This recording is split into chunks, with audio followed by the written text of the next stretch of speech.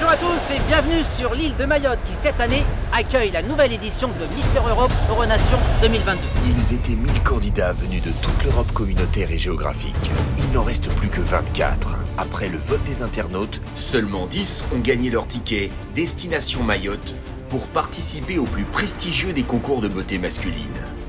Tout au long de leur séjour, les candidats vont devoir s'affronter à travers des épreuves sportives, culinaires, de rapidité ou bien de force. Ils devront se surpasser. I'm a competitive guy, you know. Faites tout faire pour être le meilleur. Ce qui est quand même exceptionnel d'être arrivé jusqu'au bout. Faire preuve de stratégie. N'est peut-être pas vraiment représentatif pour Mister Europe. J'ai une confession à faire. You cannot just say something and then expect no consequences. Si t'es comme ça, c'est comme ça dans ta vie. Vous avez fait mes obsèques, vous voulez me tuer? Les candidats seront sans pitié. If I'll win this competition, I would be so angry. Physiquement, il n'est pas arrivé préparé déjà. Les tensions montent. Tu ne sers à rien. C'est du respect, ça? Honestly, I was angry. Il y en a, ils vont péter des câbles. This is not acceptable from my side because he just plays with juries. Il y en a un qui va gagner. Le tout est de savoir s'il a sa place ici ou pas. Le total des points remportés pendant ces épreuves permettra au jury le soir du grand gala de les départager en cas d'égalité. Le jury, composé de personnalités, jugera les performances pendant la soirée d'élection. Présenté par Clara Morgan, le meilleur d'entre eux sera élu. Mister Europe Euronation 2022 est décerné à Mister Europe Euronation 2022. C'est sans cacher leur enthousiasme que nos candidats européens se sont retrouvés à Orly pour voler ensemble vers un but commun. Le titre de Mister Europe Euronation 2022. Mais j'ai jamais volé pendant 15 heures. Pour moi, le maximum, c'était 3 heures. Je me suis dit, je vais mourir. Je m'appelle Andrei, j'ai 25 ans et je représente la Roumanie. Andrei rêve de devenir acteur et voit la compétition de Mister Europe Euronation comme une opportunité pour se lancer à l'international. Andrei, bun Andrei. They never stop supporting me. Andrei est très famille et se dit sensible.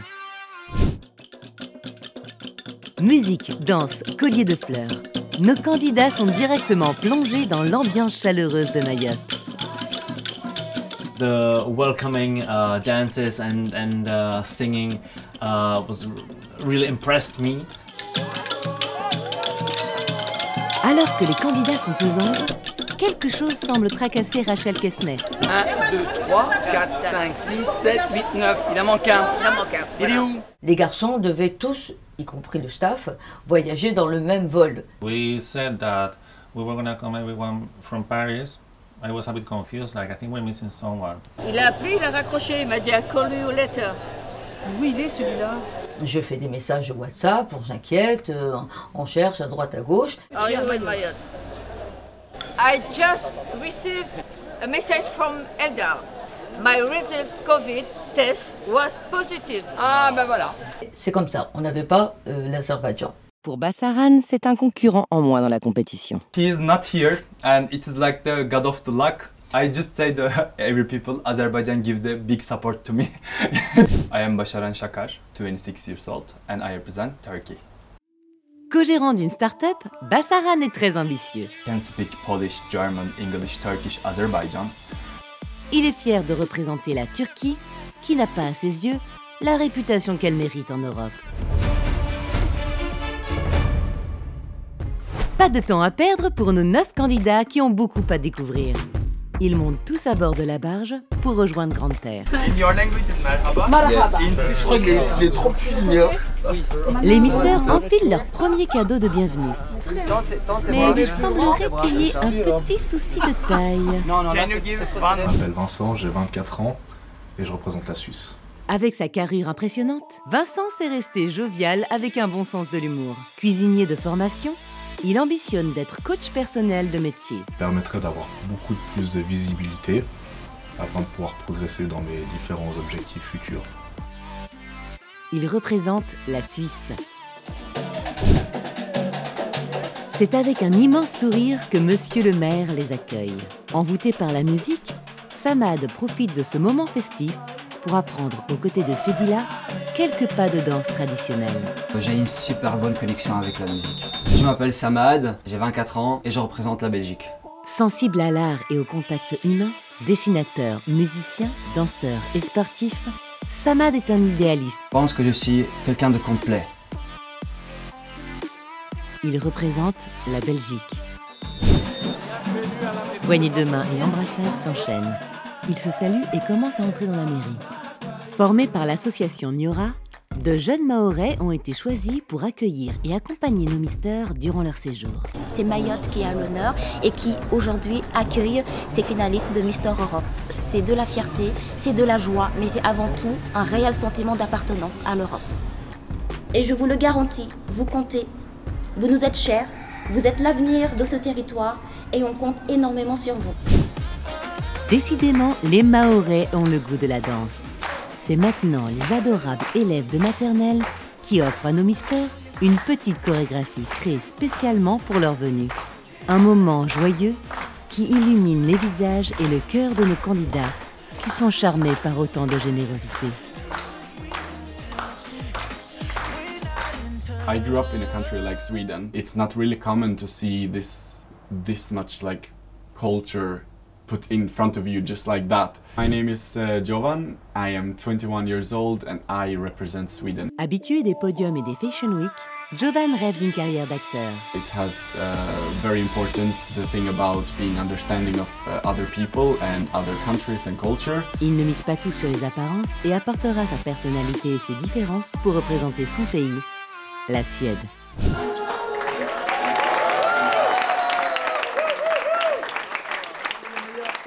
Ils ont tous se préparé un petit album et certains ont fait vraiment un travail époustouflant de petites nouvelles d'un héros de leur pays.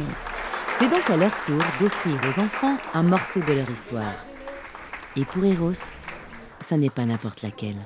Non è una storia di un eroe, è diciamo una parte di una mia storia. Ero un ragazzo in sovrappeso, molto sovrappeso, non ero di molta visibilità, ecco. Quindi la storia che ho portato è la storia del brutto natroccolo, detta in italiano. Mi chiamo Eros, ho 29 anni e rappresento l'Italia. Avant de devenir un beau cygne, Eros était un vilain petit canard complexé par son surpoids. Mi sono candidato a Mister Europe per mettere in gioco la mia motivazione personale perché alcune volte tendo a non farlo e a non considerarla nemmeno. Cet agent de sécurité est loyal et généreux et représente l'Italie.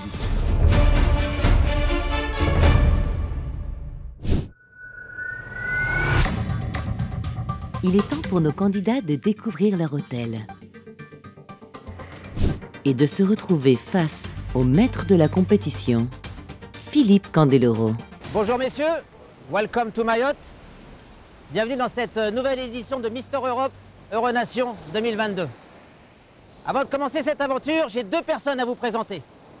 La première, c'est la personne qui sera en charge de votre logistique, votre référente, mademoiselle Elsa. Bonjour, moi c'est Elsa, j'ai 21 ans. Dans la vie, je suis web designer intégrateur et pour le comité Mister Europe, ça fait déjà 3 ans que je suis la community manager. Et lors des élections de Mister Europe, je manage les garçons, je m'occupe d'eux, je gère leur emploi du temps, leur tenue, leurs déplacements et l'organisation générale. Bonjour à tous, je suis ravie de vous retrouver ici pour cette aventure à Mayotte. Je vais être ici pour m'occuper de vous, de votre planning, de l'emploi du temps, des horaires et de vos tenues. Si vous avez la moindre question, surtout n'hésitez pas à venir vers moi. Durant votre séjour, vous allez avoir des épreuves sportives. Elles vont être encadrées, surveillées, parfois sanctionnées. Et celui qui est en charge d'encadrer ces épreuves et de vous donner les directives et de vous surveiller, c'est Monsieur José. Je m'appelle José Lara. Dans la vie, je suis coach sportif. Au-delà du corps, c'est aussi l'esprit que José coach à la perfection. Passionné par l'humain, ce leader sera un mentor exigeant pour les garçons. Chaque épreuve aura des points. Je serai là pour vous encadrer, vous aider, vous coacher. Pour ça, il y aura des règles à respecter, de la discipline à avoir, et je résumerai ce que j'attends de vous comme un seul mot, loyauté, respect et ponctualité. Si tout ça, ça se passe bien, il n'y aura aucun problème, on passera une superbe aventure. Les règles ayant été établies, je vous laisse en compagnie d'Elsa pour aller rejoindre vos bungalows et vous souhaiter une très belle aventure. Bienvenue. I'm really curious. I'm expecting what will be next. Après ce long périple, un repas ensemble avant de commencer. When we did in the evening the picking of the rooms you're supposed to share with the other candidates, I actually think that was a really good idea. J'avais déjà fait mon choix. C'était Fedila, Mister France. Si je dois partager une chambre, je préfère la partager avec quelqu'un où la communication sera fluide. Avec Samad, on tentait déjà de mettre en place un plan B, demander à Rachel s'il n'y a pas moyen qu'on soit dans la même chambre. Samad, belle.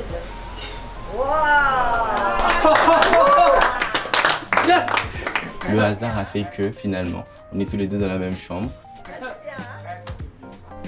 Allez, au lit les garçons, parce que demain, place à la compétition. Welcome guys. On va faire tous ensemble 3 burpees, ok? Et oui messieurs, José a parlé et notre coach ne va pas vous ménager. Samad, tu en fais 3 de plus. Tu avais 1 minute de retard. Sache Samad qu'on ne plaisante pas sur les horaires avec un Suisse. 2. Plus de dynamique, allez hop. Et 3. Et un conseil, demain, soyez à l'heure. C'est la première fois, on est encore gentil. Les horaires, c'est les horaires, on respecte. On vous a demandé de prendre vos téléphones portables. On va vous les prendre, on va vous les mettre en sécurité et on vous les rendra ce soir. Ça fait une bonne diète de technologie. Je sens que mon cerveau il est là à 200% et en fait c'est très bien. Ça va être dur, hein? Ouais, ça va être dur, ouais. Ça va être dur. When they asked me to give them my phone, first time I felt a little uncomfortable. Allez, last message. Ok, je vous souhaite une bonne première partie de travail pour la chorégraphie avec Mr. Dominique. Bonjour à tous, j'espère que vous allez bien. Bienvenue ce matin pour cette première répétition pour le concours Mister Europe Euronation. Vous avez forcément déjà vu cet extravagant chorégraphe.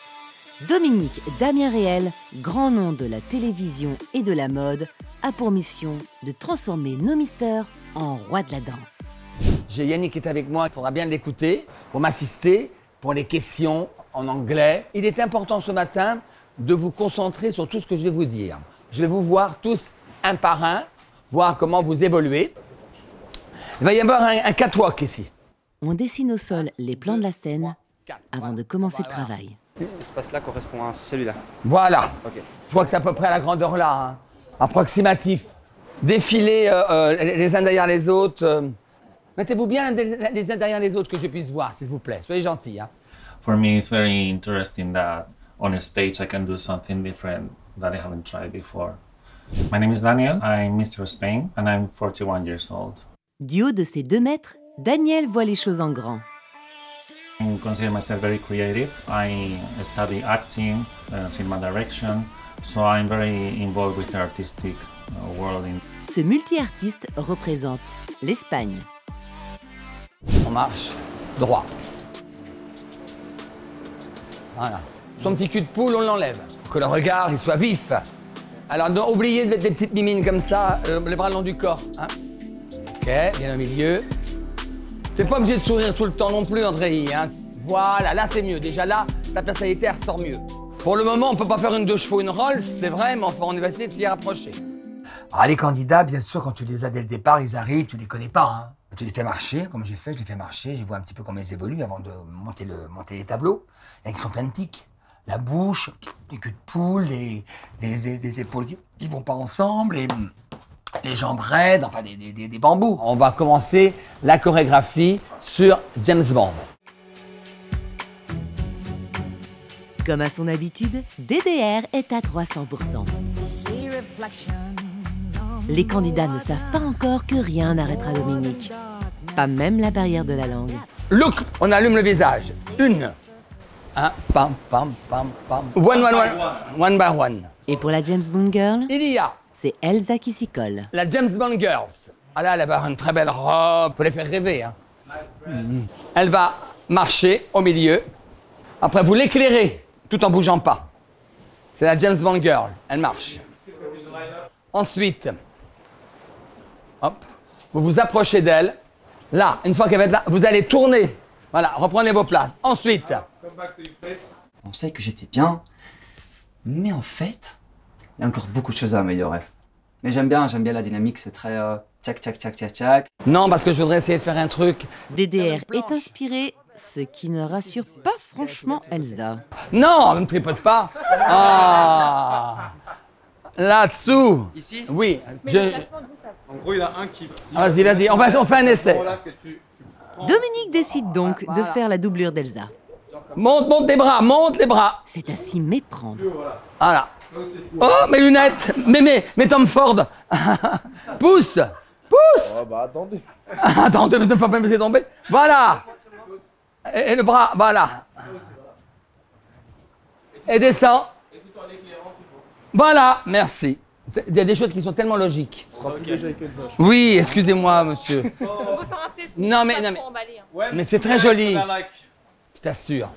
Non, voilà. Pousse. Voilà. Pousse. Non, mais voilà. Superbe. Bravo. Et la descente. C'est super. Regarde, y a pas de. Est-ce qu'il y a un problème? C'est génial.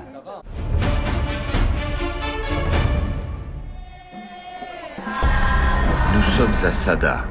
C'est ici, dans la ville natale de Fedila, notre Mister France, que va se dérouler la première épreuve du concours. Les femmes portaient le salouva, il y avait des hommes avec du coup le tambour, ça s'appelle le tari, prêts à l'action, prêts à chanter, à nous escorter jusqu'à nos places, l'ensemble du comité et les candidats.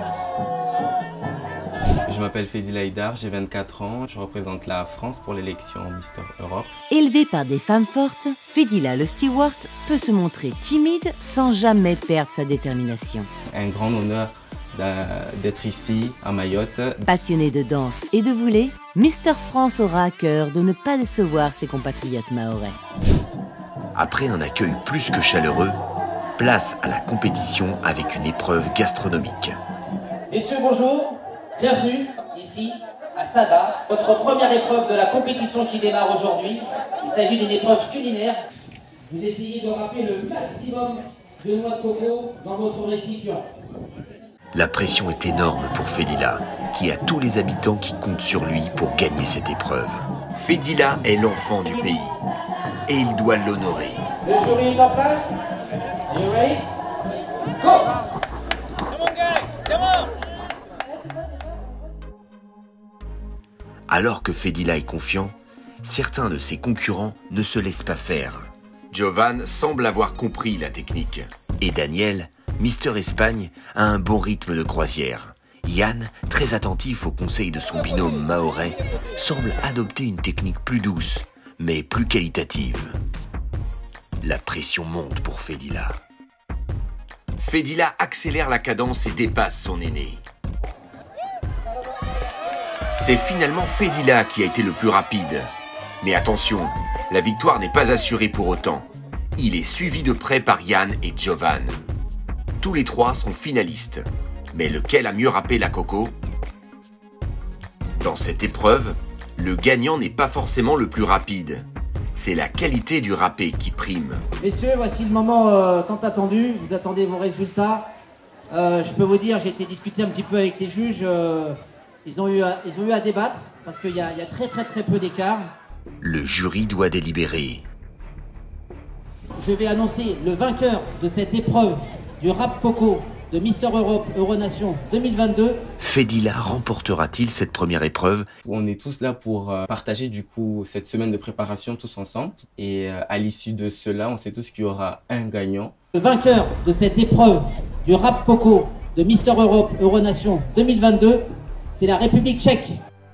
C'est finalement la République tchèque qui a doublé l'enfant du pays et a remporté la première place. I was trying to follow the instruction of the people who know how to do that. Well, yeah, it probably worked. Je remporte 3 points pour cette épreuve. Vous pouvez applaudir, s'il vous plaît. Qui devance de très peu Fedila pour la France à 2 points. Quand je suis descendu sur scène, on m'a dit t'as pas honte, t'as fini deuxième ici à Sada et tout. Ensuite, 1 point pour la Suède, qui vient en 3e position, qui comptabilise et qui commence à faire la comptabilité de ses épreuves sportives. It was the first challenge and it's my first victory. So, Yeah, I have a good feeling about it. Mister Euro République tchèque, j'ai appris de lui que dans la manière de rapper la coco, je lui ai dit, moi ça fait 24 ans j'habite ici, aujourd'hui grâce à toi, j'ai appris quelque chose. It really touched me today. It was really nice. So my name is Jan Sofrank, I'm representing the Czech Republic. I'm 32 years old. Cet ancien athlète professionnel a dû arrêter la compétition à cause d'une blessure.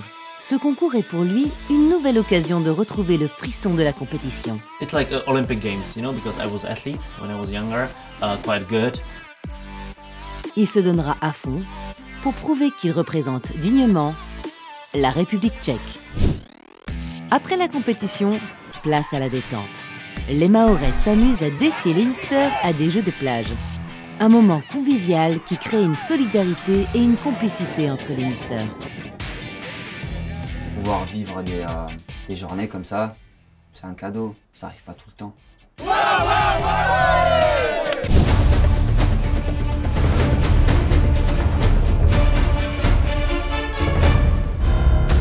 À peine remis de leur premier challenge, pas de repos. Nos misters enchaînent sur la dernière répétition de la journée. Voilà. Voilà, c'est bien. Voilà, la tournée. Pour des garçons, la plupart, à part un ou deux, qui ont fait un peu de défilé, n'avaient jamais rien fait. Ils sont bruts de poil, rien fait. Et donc, pour des gens qui n'ont rien fait, ben, je suis quand même jusque-là assez fier d'eux. Hein. Je suis même très fier de mes petits gars. Hein. Ils sont tous prêts. Enfin, presque. Dominique a peut-être parlé un peu trop vite. Hey Ross, you understand? On perd du temps là, et il y a beaucoup de chorégraphies encore. Hein. Le coreografie le trovo molto... è una scoperta nuova per me. E diciamo che mi piacciono, cioè mi interessano molto, sì. Allez, concentration, please! Autrement, ce soir, on reste là, toute la nuit.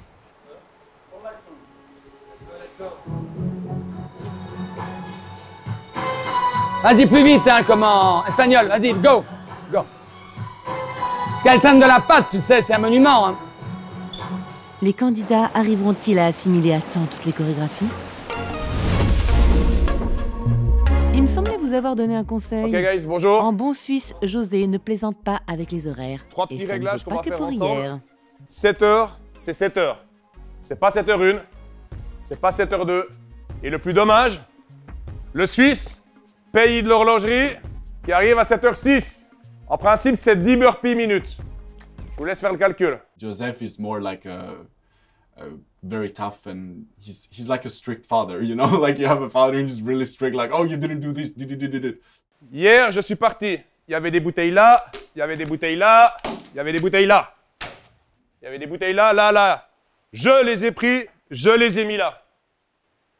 Est-ce que vous trouvez que c'est respectueux envers notre hôte qui nous accueille et de laisser des bouteilles partout? Donc aujourd'hui, j'avais prévu de faire de la mobilité et du stretching avec vous. Si je rajoute toutes les burpees qu'on a à faire, on en a pour 1 heure. On va faire la mobilité pendant 10 minutes parce que je veux que votre corps soit prêt. Et ensuite, on fera les punitions individuelles. C'est la dernière fois que je suis gentil. Maintenant les gars, si vous voulez être Mister Europe, vous n'êtes pas uniquement sur le physique, vous n'êtes pas uniquement pour faire les people avec vos Instagram, etc. Ça, sans quart l'oignon. Vous êtes là pour être des mecs loyaux. Maintenant, vous allez chercher les bouteilles qui traînent. Vous allez tous prendre vos bouteilles et vous les rangerez après. C'est la première chose. Go. We were once late 3 minutes and we had to do 30 burpees as a punishment. So, to give you an example of how important every minute is. Bonjour à tous et bienvenue dans cette nouvelle épreuve de Mister Europe Euronation 2022. Aujourd'hui, c'est au sommet du Mont Chongi que les candidats vont s'affronter à travers une course. Une course extrêmement difficile parce qu'il va falloir utiliser ses bras, ses jambes, sa tête, son cardio. Ça va pas être gagné pour tout le monde. Moi, j'ai ma petite idée sur celui qui va remporter l'épreuve, mais je vous laisse découvrir ça en images. Are you ready? Yes! I know there is climbing and I'm afraid of heights.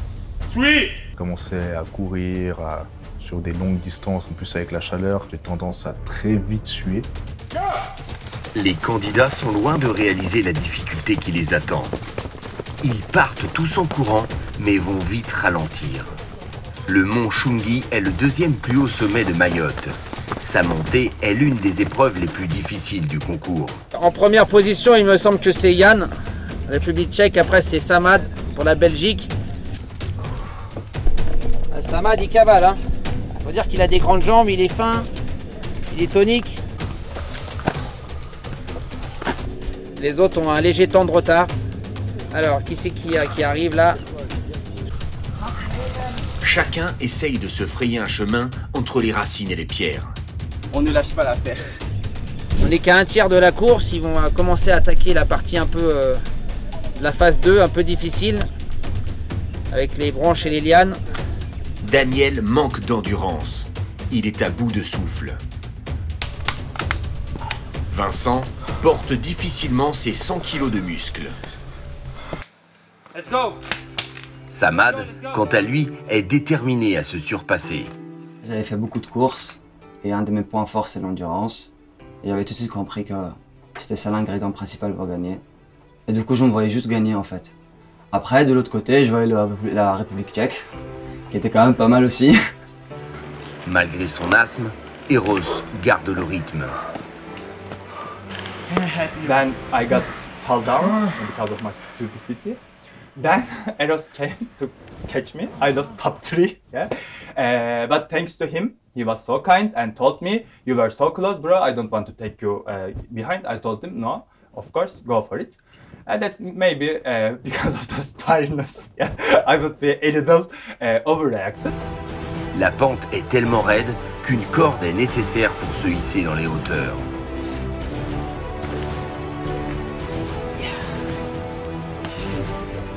Ah, là je crois deviner peut-être Daniel.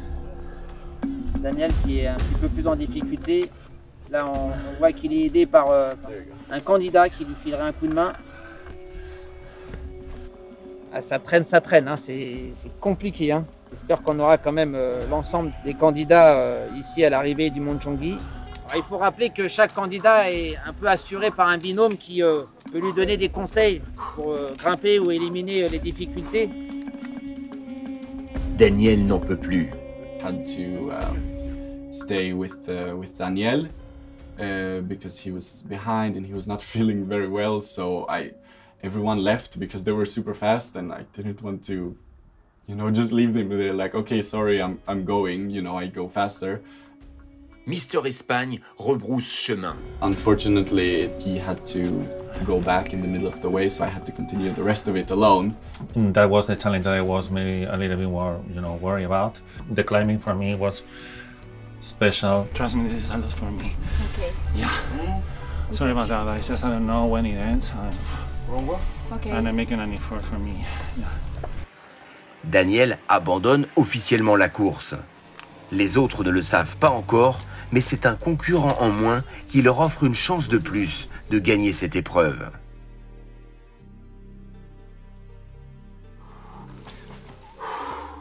Yann, en tête, garde la cadence et aperçoit enfin le sommet. Alors que c'est Yann de la République tchèque qui tape le premier. Congratulations, man! I want to be the best. Like, I'm a competitive guy, so because I did sports 13 years in a professional level, the roots of the competitiveness, I don't know, are really deep in me. Samad, qui n'a rien lâché, le seconde de très près. La Belgique! Bravo Samad! Félicitations! Merci! Je sais que c'est dur, bravo! Paysage. Quel magnifique paysage! Félicitations, en plus vous le faites en arrivant au courant, franchement... Très content du résultat final, même si en moi il y a quand même un grand compétiteur. Donc personnellement j'aurais bien voulu être premier. Du coup je pense que je vais faire de mon mieux pour être premier dans les prochaines épreuves. La troisième place va être certainement attribuée à Eros pour l'Italie. Yes. The final destination here. Dai 5, dai 5! Go man! Bravo! Io sono arrivato in cima che non sapevo neanche di essere arrivato tra i primi, quindi ci sono rimasto scioccato quando mi hanno detto che sono arrivato terzo. La République tchèque, la Belgique et l'Italie représentent le trio gagnant de cette épreuve. Et en 4e position, ça sera Basran qui va arriver pour la Turquie. But I was quite disappointed because top 3 gets record, pictures, everything about modeling site. I was in the 4th degree with 1 minute maybe from the top 3. And then awaiting from their pictures and being jealous. Les autres candidats se succèdent. Fedila en 5e position. Puis, encouragé par les jeunes Mahorais et soutenu par son binôme, Andrei arrive en 6e position. Ils sont éclatés. Alors, qui arrive en 7e position sur le haut du mont Chungi? Jovan. En 7e position. It was a good experience. It was tough, really tough, but it was really good. All worth it. Alors que les candidats sont arrivés depuis un moment, aucune nouvelle de Vincent. L'équipe s'inquiète. Est-ce que ça serait pas Vincent pour la Suisse? But then after I left Daniel, I ran here, so I don't know. They're behind. Maybe he left as well. Vincent fera-t-il comme Daniel et abandonnera la course? Ou comme Bassaran, ira jusqu'en haut du monde? Et c'est sous les encouragements de ses camarades que Vincent, éreinté, arrive au sommet Malgré du une cheville abîmée en début de course, Vincent pour la Suisse arrive en 8e position. Ce qui est quand même exceptionnel d'être arrivé jusqu'au bout. Alors c'est quoi pour toi le plus dur? Le mal de jambe, le souffle? Niveau cardio, je le sens bien aussi. Ouais. Pas l'habitude. Yann, le grand gagnant de cette épreuve, gagne 3 points. Samad, 2 points. Et Eros, 1 point. Malheureusement, sans Daniel, l'Espagnol, mais on se retrouve avec l'ensemble de l'équipe ici sur ce rocher du Mont Changi. Allez, ciao! Yes! Because of these points I got due to challenges, I feel more confident, but of course nothing is like 100% sure. So still I'm trying to do my best.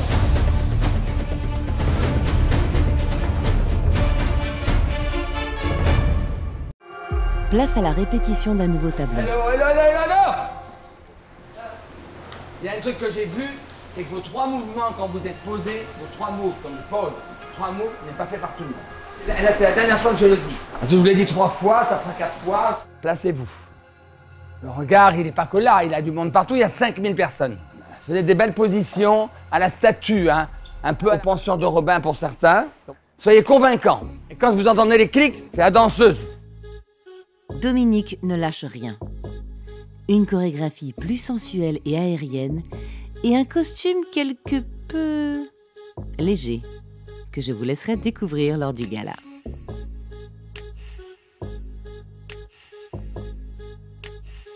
Comme les statues, qu'on réveille à chaque fois, et puis ils avancent doucement, enfin, il y a un côté, et en plus ils peuvent aussi s'exprimer sur un côté très sensible de leur part, donc ils s'expriment comme ils veulent, d'une façon élégante, jolie et pas vulgaire, chose que je déteste. I don't have the big muscles and I'm not the strongest guy as well. So when it comes to these kind of challenges, training the choreography, okay, this is my time to shine, you know, now it's my moment to win a challenge and to show the others that I'm also here. Les mystères sauront-ils séduire le jury par ce nouveau tableau?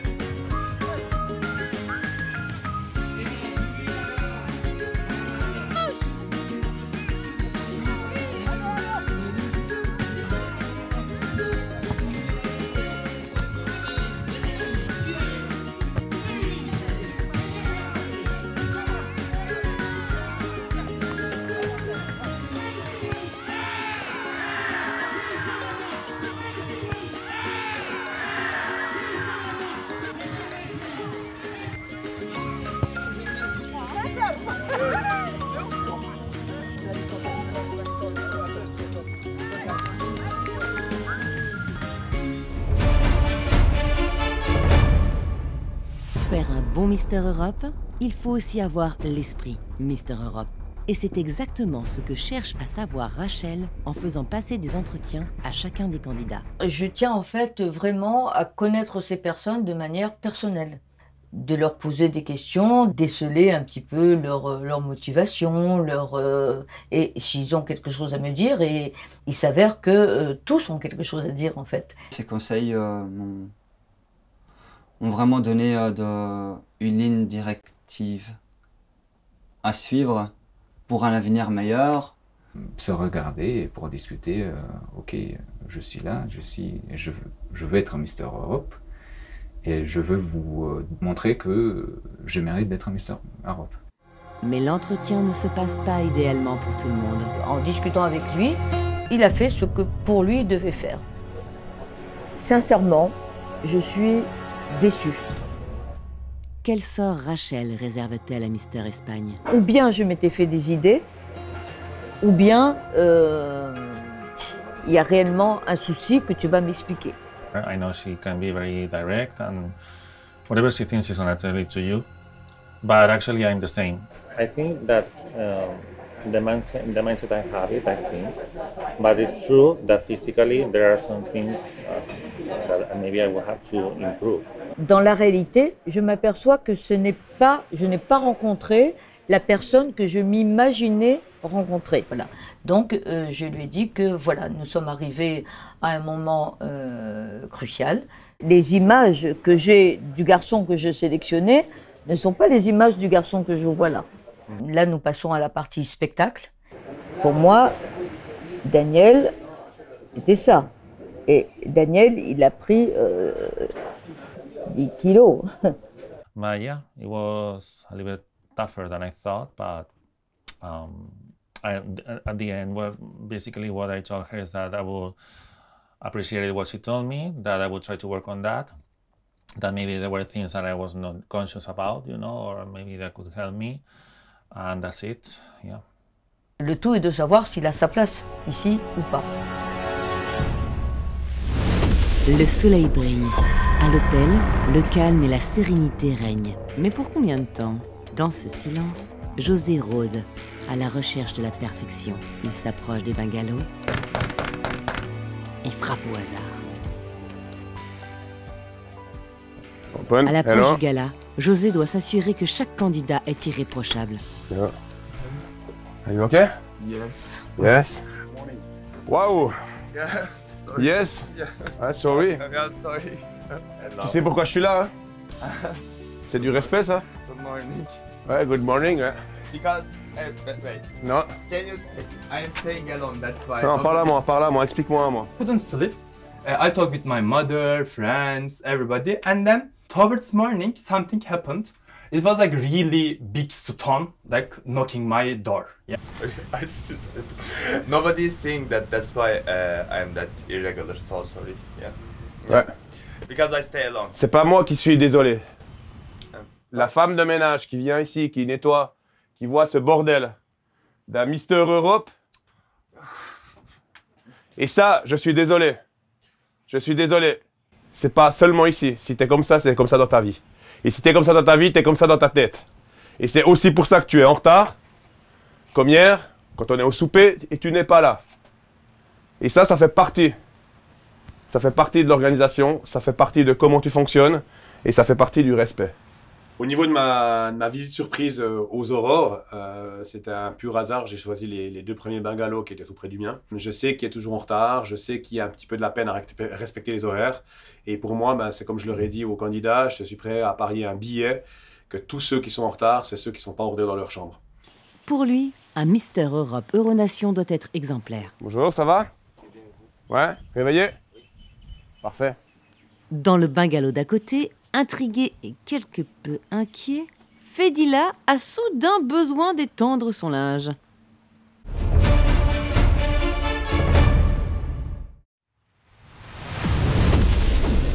C'est accompagné de leur binôme que nos candidats vont se jeter à l'eau. Je me trouve aux côtés de Colo, l'organisateur de la course que nous allons suivre aujourd'hui, une course de pirogue. C'est pour la première fois que je vois une pirogue. Je me suis dit, comment ça va se passer? J'ai jamais fait ça dans ma vie. Chacun écoute attentivement les conseils et le dernier rappel des règles. Le but dans cette épreuve, faire le tour de la bouée et être le premier à revenir sur la plage. Guys, are you ready? Et les pirogues sont très lourdes à Mayotte, qu'elles sont faites de manière artisanale. Moi, c'est l'événement redoutable. On va voir ce que ça va donner. Go! Déterminés, nos misters commencent la course en portant leur embarcation jusqu'à l'eau. La grande finale approche et chacun sait que les points gagnés pour cette épreuve pourraient les rapprocher du grand titre de Mister Europe Euronation. Alors que le départ commence sur un embouteillage, Mister France et Mister Belgique prennent de l'avance. Et chaque concurrent use de sa force pour essayer de les rattraper.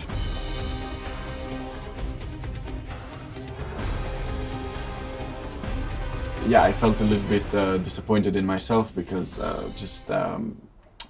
kind of gave up, to be honest, which was not really a good idea because I normally don't give up, but I think that's why, because it's a new feeling for me, you know. José se questionne. Dès le départ, il avait décidé que ça ne marcherait pas. Donc ils ont fait 10 mètres. Et ça, pour moi, ça ne fait pas partie de ma philosophie. À peine lancé dans l'épreuve, Giovan abandonne la course. Hi, hello. What's happened to you? The boat thing, it just broke down and I fell in the boat. T'as dû abandonner la course. Yeah. Bon.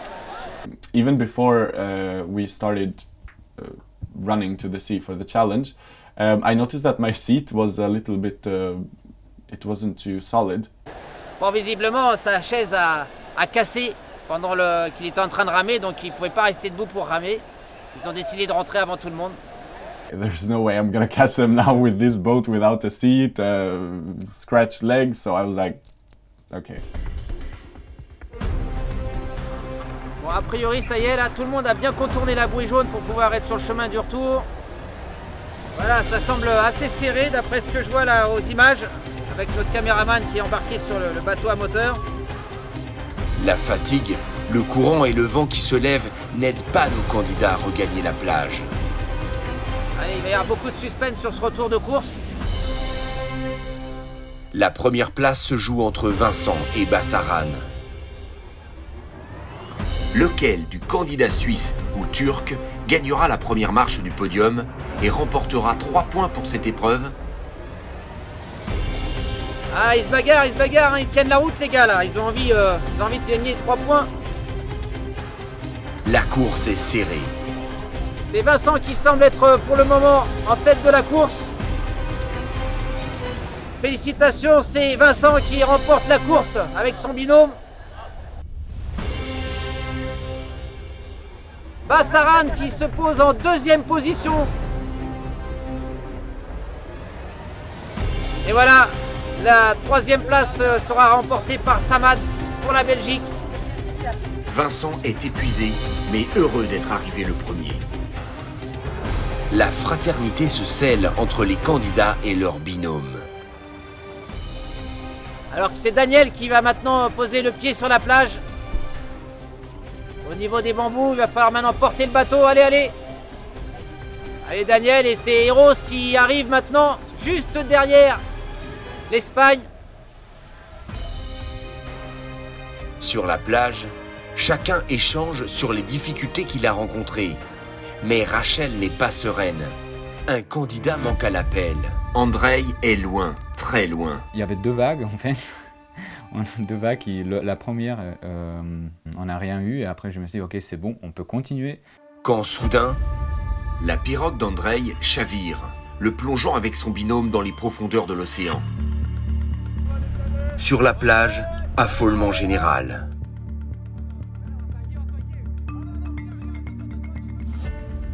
Les 2 naufragés refont surface.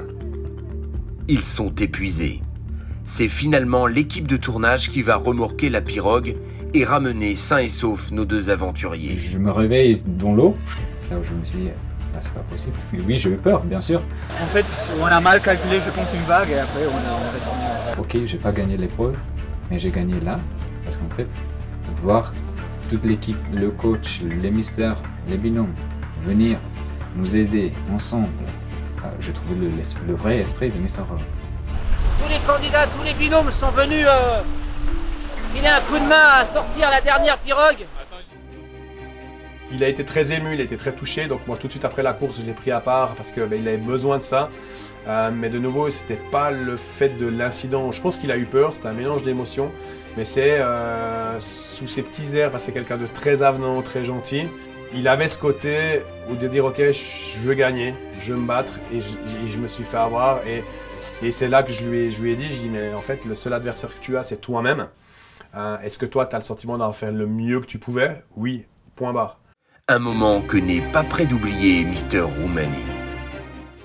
Pour cet ultime challenge, c'est Vincent de la Suisse qui remporte la première place avec 3 points, suivi de Bassaran pour la Turquie, 2 points, et Samad pour la Belgique, 1 point.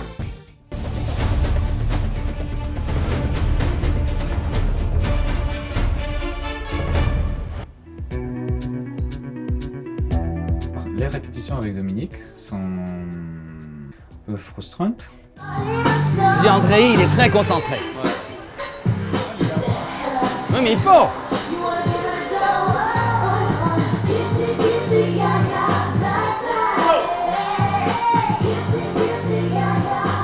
Pas mal, encore, pas mal, merci. Je suis acteur, j'ai l'expérience des répétitions depuis quelques années.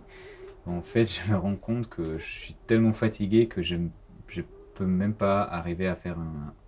J'arrive, mais bien sûr on s'en trompe, de faire un moment simple de danse, de cabaret. Non mais c'est trop long. Tout de suite, schlack. Plus vite, pas là. C'est stressant parce qu'on doit être top. Les bras, allez vas-y go. Non, pas en arrière. Là, bouge pas. Everything is quite cool. Of course, it is tiring, yeah. But at the same time, we are learning modeling because I see modeling like that. Even though I have participated many times in the fashion show, but every day, every time that you do this business again, you learn something more. Non, plus. Bien évidemment, le gala, comme vous le savez très bien, ce n'est pas une question d'épreuve physique. Il y a plein d'autres choses qui sont prises en compte, donc peu importe si on a gagné 3 à 4 médailles de épreuves physiques, mais on peut très bien se retrouver au point zéro face au tout public. Dominique, il n'a pas l'air trop déçu de ma performance, mais il y aura quand même un moment de stress au moment du gala. Faut pas oublier une chose. Don't forget something. Comme Mister Europe, il y en a un qui va gagner. Only one will win Mister Europe. Il faut travailler pour soi-même. Now you have to work for yourself. Alors que la journée se termine, le concours, lui, continue.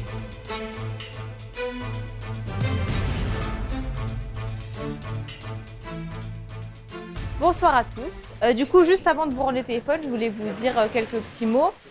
Comme vous savez, on a mis en place le prix du public grâce au vote sur Instagram et Facebook. On voulait vous rappeler de ne pas baisser les bras, de continuer de bien partager, d'essayer d'obtenir le maximum de likes. Pour l'instant, c'est... À votre avis, qui de nos misters est le favori sur les réseaux? Pour l'instant, c'est Bassaran qui est le premier, avec le plus de voix. Ensuite, il y a Fedila qui est pas loin derrière. Par contre, après, vous êtes tous très loin derrière. Donc, il faudrait accélérer le pas et partager en masse pour avoir le plus de likes possible et essayer d'avoir l'écharpe du prix du public.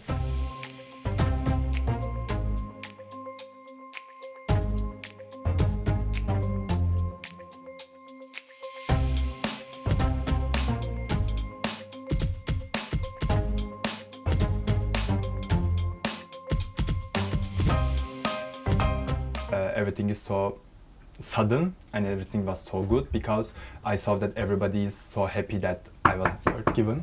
You know. Hello. Hello. Excuse me, Bassaran. Yeah. I need you.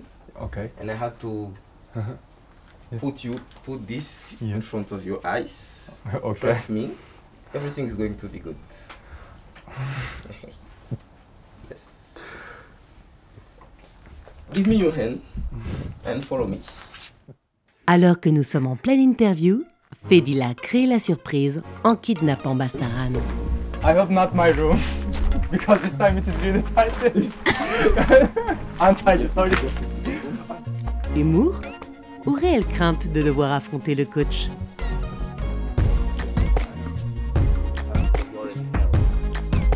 Aujourd'hui est un jour particulier pour le candidat turc. Les misters mettent la concurrence au vestiaire pour un vrai moment convivial. Yeah, I would know that, yeah. Yeah, that's so cute, guys. Yeah. That's so cute. Yeah, thank you. I'm happy for you. Thank you. So glad to have you. Yeah. Oh my God, are you crying? Yeah, I'm about to cry. Thank you.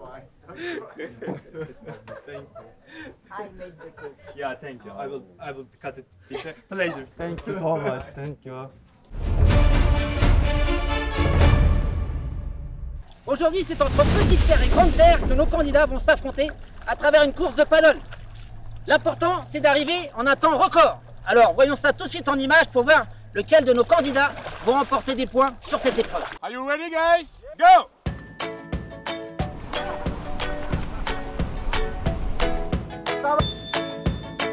Allez, Bassaran. Come on, kebab!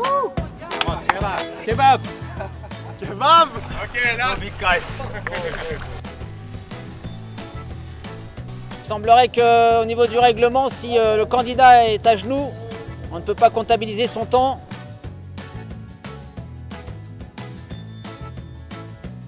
Ça va se finir aussi au coude à coude entre Vincent et Yann. Vincent, c'est un bel athlète, puis c'est surtout un mental. Il sait où se placer, il est fin, il est réfléchi. Ça se joue à, je crois, 2 secondes entre lui et Yann. Il est parti très fort, il a pris de l'avance, Yann l'a remonté. Je pense que la course, il y avait 15 mètres de plus, c'est Yann qui passait devant. Content d'avoir remporté ces 3 points, j'imagine, ça va te faire prendre un petit peu plus d'avance. Toujours content, évidemment. Yann, also, you were very close from Vincent. So we feel like you want to win all the time. Of course, I do want to win.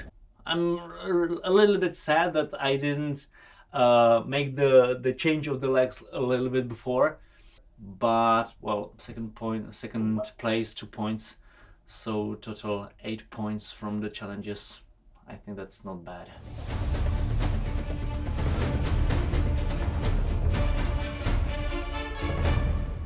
Après les épreuves physiques, place au glamour.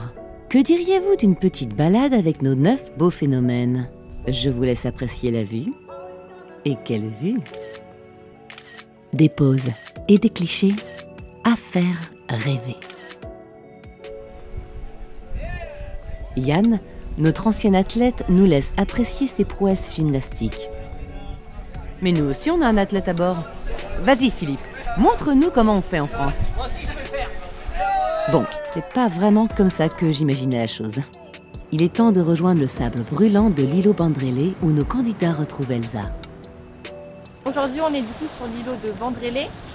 Aujourd'hui, c'est une journée vraiment très importante parce qu'on va réaliser donc tous les shootings photos, que ce soit en groupe ou individuel, pour toute la promotion de Mister Europe pour aux Nations, la finale pour la promotion après coup sur les réseaux sociaux, pour celui aussi qui sera élu Mister Europe ou ses challengers. Donc c'est vraiment très important que vous soyez naturel, que vous fassiez ressortir votre personnalité. C'est vraiment très important. C'est une journée primordiale. Je vais vous passer vos écharpes et puis on va pouvoir commencer la journée. Une fois les écharpes distribuées, Naïl, le photographe, entre en jeu. The photo shooting, of course, is important, but for me, as I feel it, is just one of the part of the package. Regardez. Essayez de garder vos écharpes bien lisibles. Les photos de groupe sont loin d'être un exercice facile. Heureusement, Olivia Candeloro est là pour tout orchestrer et régler le moindre petit détail. Place aux photos individuelles. Face aux encouragements et aux conseils toujours bienveillants d'Olivia, les misters se prennent vite au jeu. Chaque mister cherche à se démarquer. Muscles saillants en avant pour certains, regard ténébreux pour d'autres, chacun impose son propre style. Et un dernier petit plongeon avant de rejoindre le catamaran.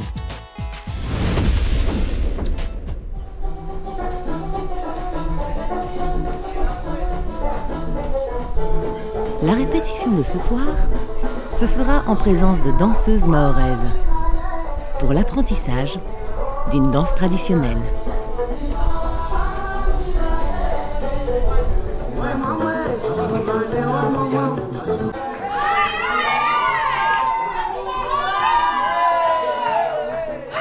Une invitation à la danse qui met tout le monde de bonne humeur. Une inspiration pour de futures chorégraphies, Dominique ?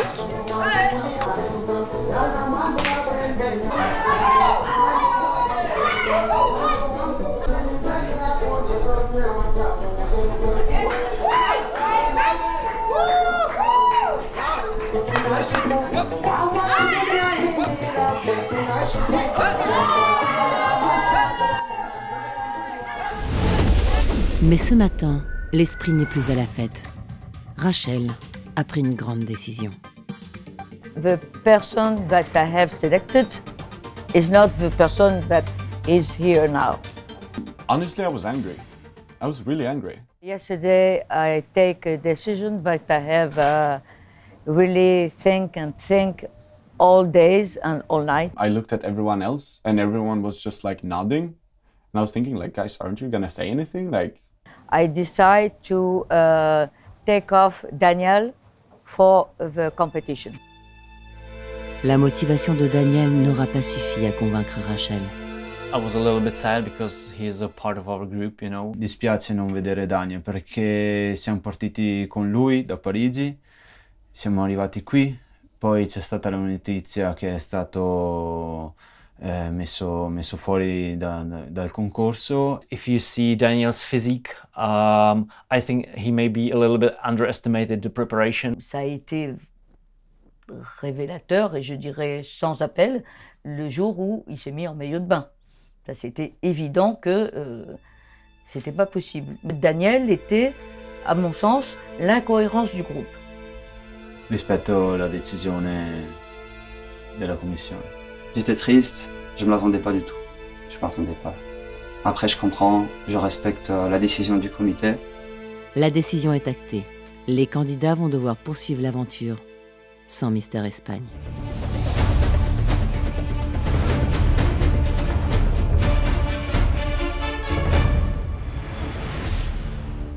Messieurs, bonsoir. Bienvenue à la cérémonie des récompenses des épreuves culinaires et sportives. Chaque épreuve va être récompensée devant notre présidente Rachel, Elsa, José et notre chorégraphe Dominique.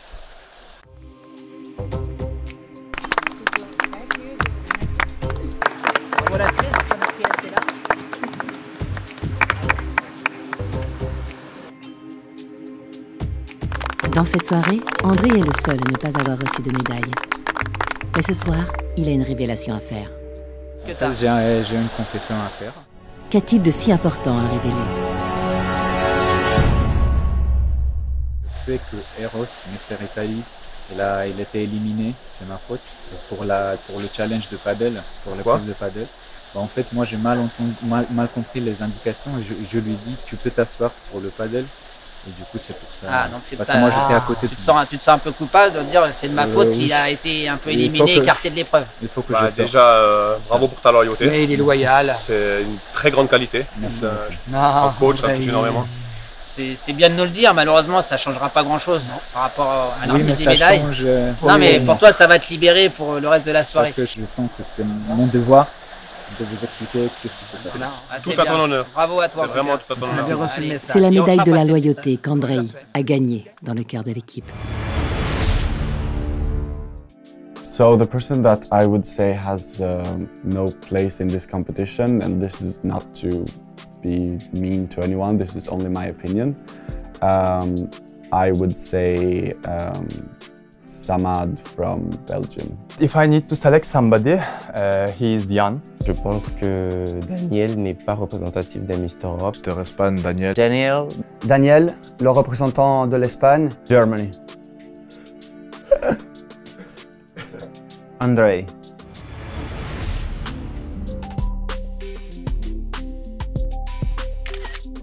Trop bien.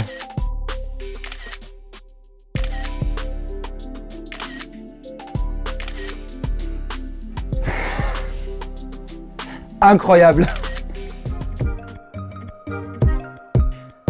L'élection de Mister Europe Euronation approche.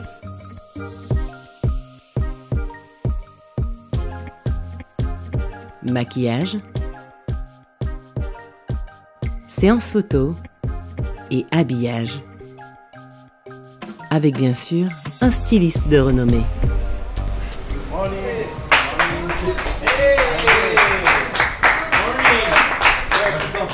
My name is Wise Houston Shelpindo from Zanzibar, Tanzania.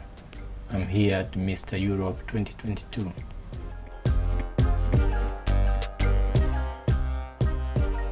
The first time, like 5 days ago, when I meet the misters and all the team, and okay, I get the idea to do something, and they love it, so we did it. Waze a la particularité de créer en s'inspirant directement des modèles qui porteront ses créations.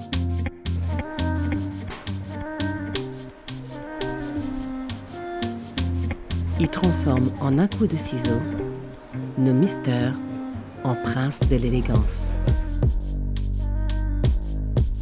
I cannot say I'm a big person, but all of them, they're big also. So for them to wear my clothes is a blessing. And I feel so proud of them, and I feel so proud of myself and my design also. So it's good. I feel good.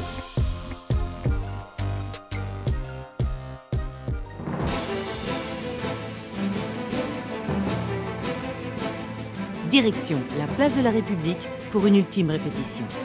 Nous sommes à 6 heures du gala et Dominique ne leur donnera pas le droit à l'erreur. Très peu droit à l'erreur. Très peu droit à l'erreur.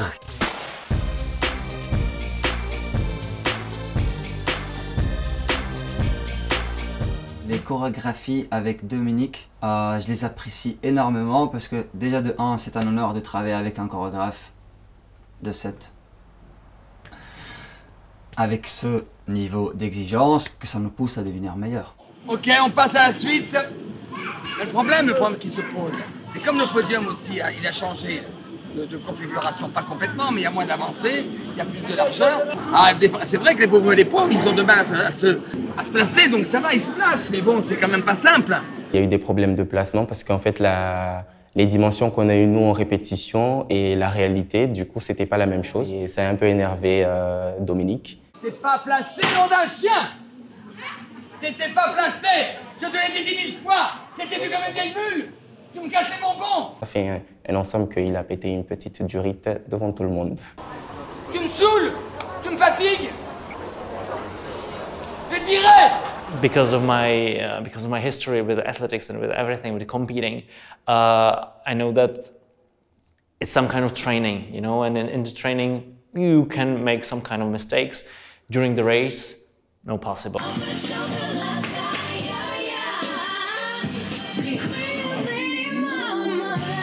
J'ai plus la force de crier. Pour une fois que lui était bien, ce grand sifflet là, cette grande saucisse, il était bien et vous faites des conneries. Le temps presse. Les candidats ne sont pas prêts. DDR est sous tension.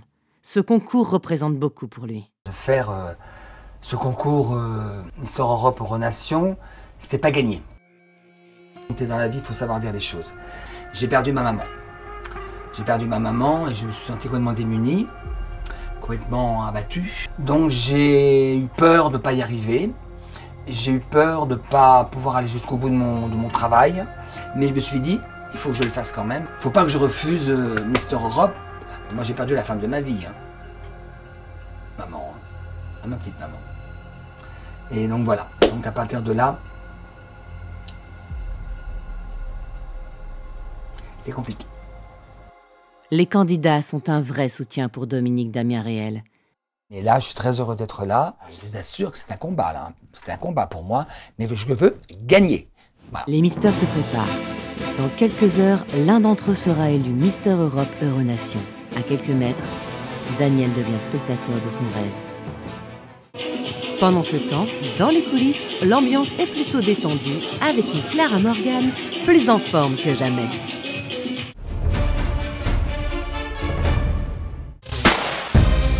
C'est en costume traditionnel que les candidats se présentent au public. Ils arpentent fièrement les couleurs de leur pays.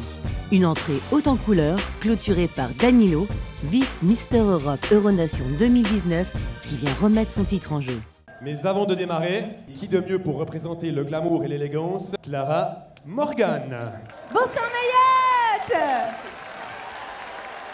On a fait beaucoup d'heures de vol pour venir vous voir. Je suis ravie d'être là.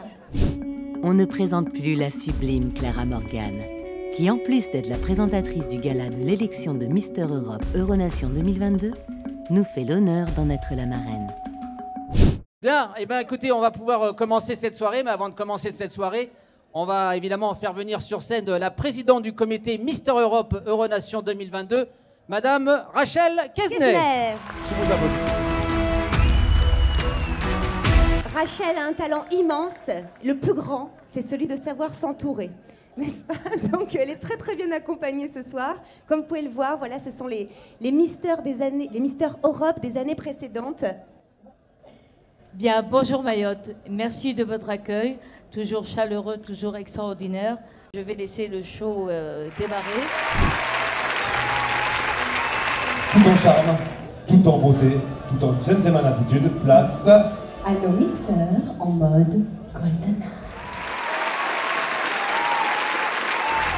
You never know how it feels to get so close and be denied.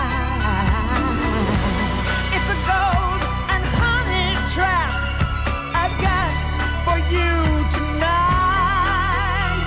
Revenge, it's a kiss, this time I won't miss. Now I've got you in my sight with a golden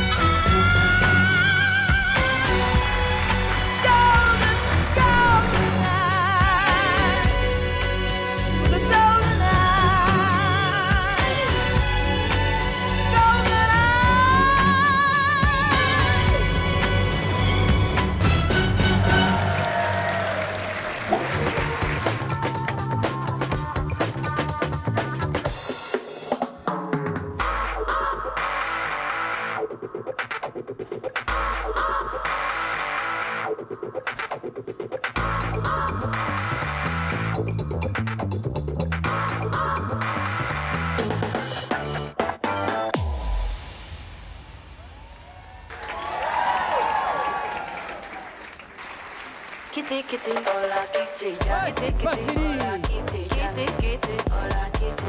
Allez José, tu peux venir sur scène.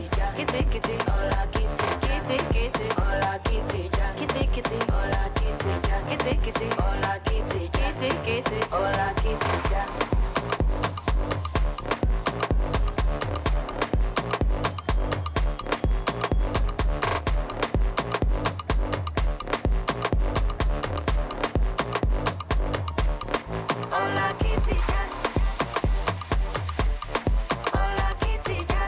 On applaudit Philippe.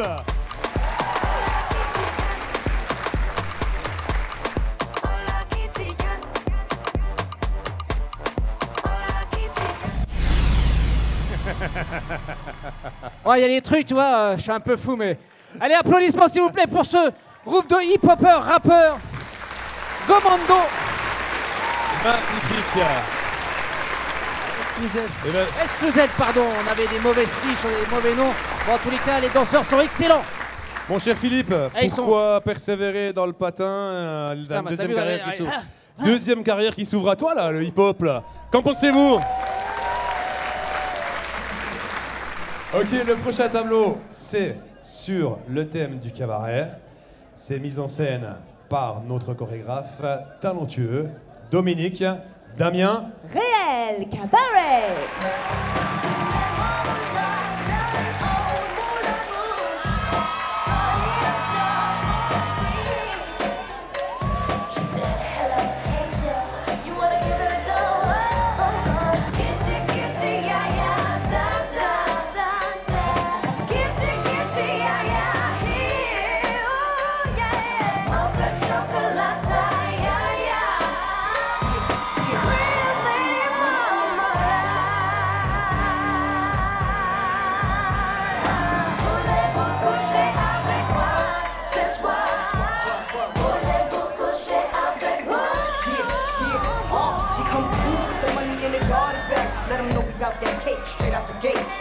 Could the women some mistake us for whores and say, why spend mine when I can spend yours? Disagree? Well, that's you, and I'm sorry. I'ma keep playing these cats out like tar. Real shoes getting love from the dudes, 4 badass chicks from the blue on blue. Hey, sisters, soul sisters, better get that dough, sisters. We drink wine with diamonds in the glass by the case, the meaning of expensive taste. You wanna enche, ay, ay. Come on, mocha, chocolate. What? Rio Lady Mama. Est-ce que vous avez un numéro fétiche là? Moi, je suis très contente de vous voir. Je t'ai dit, hein, il est impossible. Tout le monde est très content de le recevoir, Philippe Candeloro, bien sûr. Allez, on applaudit Philippe Candeloro encore une fois. Je sens que ça va lui faire beaucoup de bien. Très plaisir, ça lui manque, vous savez. Juste derrière le rideau, malheureusement, vous avez, vous, cher public, pas de retour sur l'écran géant, mais là, les téléspectateurs sont en train de me voir. Regardez, ces beaux garçons, ils sont bien musclés, ils sont bien rasés de près. En plus, il faut les encourager. Allez-y, je veux vous entendre.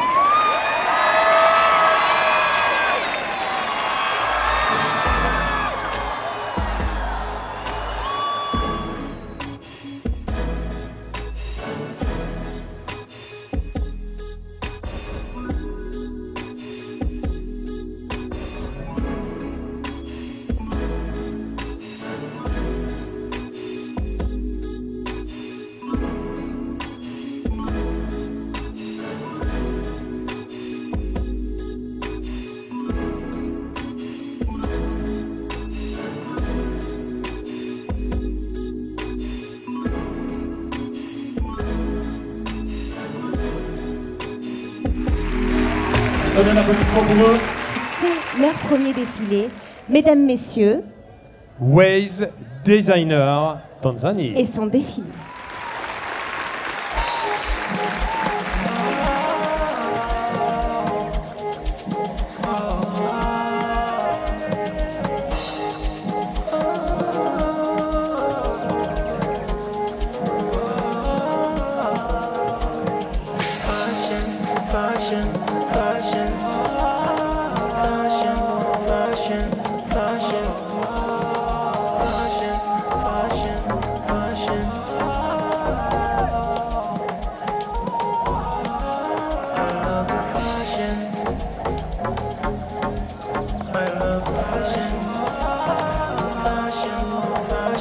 Et bien voilà, le créateur de ces magnifiques collections, Mr. Waze. Mieux que l'application, si vous ne savez pas où aller pour vous habiller, vous pouvez faire appel à ce créateur. Regardez, belle classe. Je peux vous dire qu'on ne s'est pas vu une seule fois. Je lui ai envoyé des mensurations qui étaient peut-être pas très bonnes. Et regardez, en une seule fois, la belle veste qu'il m'a confectionnée. Mais Je trouve qu'est-ce ça qu'il est magnifique. beau, Philippe. Thank you so much, Waze. Place aux jeunes Mawa. Mawa Makiziri. Tout de suite. Mawa Makiziri.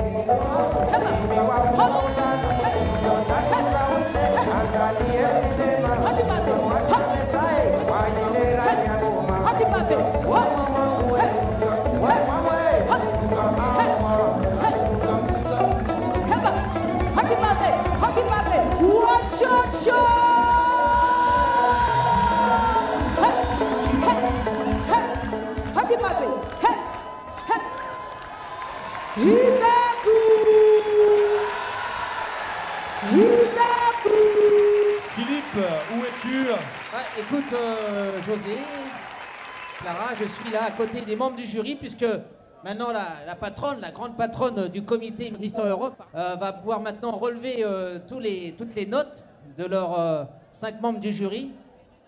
Ils vont se lever, ils vont aller délibérer un petit peu plus derrière, pendant qu'il va se passer autre chose sur scène, évidemment.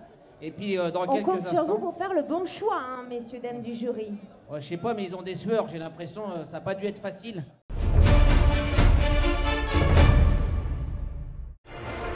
La présidente. 5 trophées. Le prix du public par le nombre de votes des internautes, le prix du jury, les 2 challengers, puis le titre de Mister Europe Euronation. Les points que Yann a remportés durant les épreuves lui permettront-ils de gagner le titre? Allez, donc le prix du public de ce concours Mister Europe Euronation 2022 est attribué à Mister Turquie, Bassaran. Bravo à lui. Félicitations. Bravo.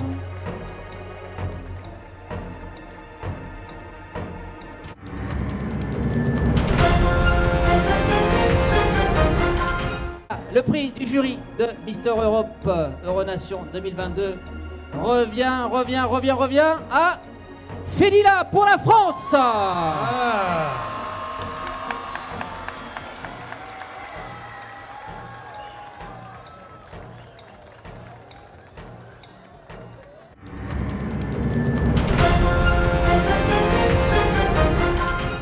Le deuxième challenger, il nous vient de Belgique, Samad. Samad, donc sur le podium. Deuxième challenger, Mister Europe 2022. Bravo Samad.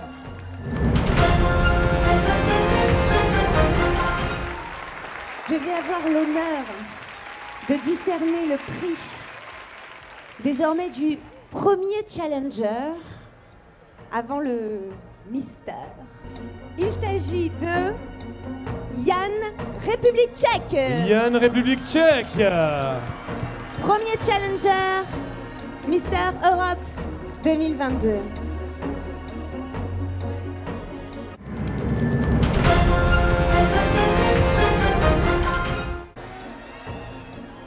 Quel sera Mister Europe 2022? Nous allons le savoir dans quelques secondes, mesdames, messieurs. Soyez prêts. Mister Europe Euronation 2022 est décerné à Vincent pour la Suisse. Hey, bravo à lui. Il a été plébiscité.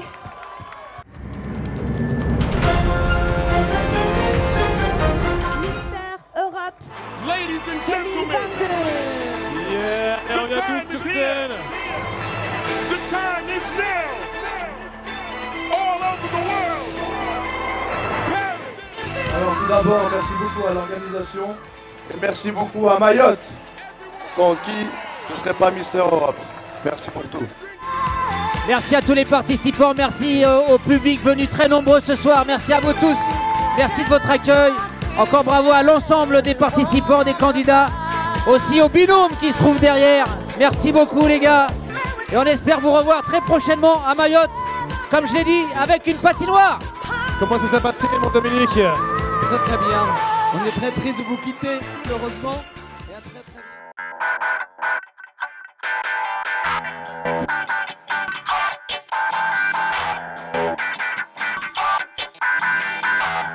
J'aimerais qu'on fasse un tonnerre d'applaudissements pour nos 2 invités, Philippe Candeloro et Mister Europe. Ça va bien? La session 2022 de Mister Europe Euronation vient de se terminer. Bon, globalement, les résultats sont sans surprise puisque les gagnants caracolaient très largement en tête. J'ai été très agréablement étonnée de l'impartialité des membres du jury mahorais qui ont parfaitement joué le jeu en jugeant objectivement et sans favoriser leur candidat français. Voilà, ce qui est quand même relativement rare. Bon, je sais qu'il y a eu des déceptions, bien sûr, mais je dois attribuer la palme de l'hypocrisie et du manque de fair play pour le mauvais perdant de Turquie. Et il a surtout été étonné, peut-être vexé même, de se rendre compte que tout ne s'achète pas. Le gendre idéal. Le A. Ah. Donc vous êtes en quelque sorte le gendre idéal. En quelque sorte. Et il s'est repassé, lui. Oui, c'est bien. Très bien, c'est bien. Il est costaud, il est grand, il est jeune, ça m'énerve. Je ne le supporte pas. Autant vous avez l'air sympathique. C'est de la beauté, c'est vraiment un homme. C'est pour ça que c'était. Il fallait être complet. D'homme parfait. Voilà. Et c'est surtout Rachel Kenney, la présidente, qui elle après s'est concertée avec son jury du soir pour élire le plus bel homme en fait de cette aventure. Donc c'est tout l'intérêt de ces rencontres internationales, ce mélange de mentalités, de cultures, de personnalités qui sont tellement diverses et dissemblables. Voilà donc pour l'anecdote millésime 2022 et j'espère vous revoir bientôt pour une nouvelle aventure de Mister Europe Euronation.